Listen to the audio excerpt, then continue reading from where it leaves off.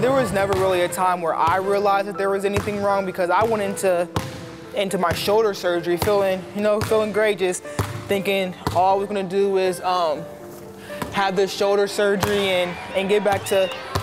Knoxville and doing the things I needed to do. My mom realized because I was, grabbing my head and saying how bad my head was hurting and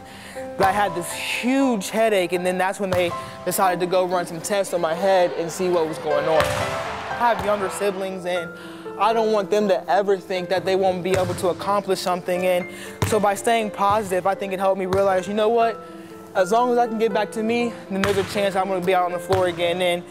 it's worked out really well for me. PT's going really well. I'm able to come back in the weight room now, which is good, because before I had to do it with a physician, but I've worked really hard, so they've let me slowly move back into the weight room and do things I need to do with my leg and a little bit with my shoulder. I leave this Friday to go back in. I mean, the good thing for me is that that's when they start practice, so I'll be able to start my rehab. I still won't be able to practice until January or February, but I'll be back down there, which means a lot for me, considering where I was at.